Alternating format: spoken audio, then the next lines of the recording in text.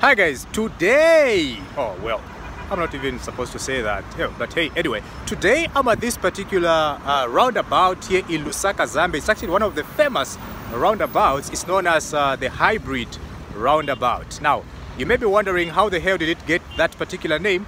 Now, what you can see there, that big chicken there, comes from a company called Hybrid Poultries. Now, this is a company that supplies chicks and also sells chicken feed and chickens.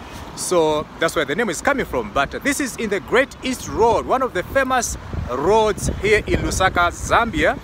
And also, after that chicken, what you can see, there's a bus stop called Hybrid Bus Stop. Okay, so I thought you should know.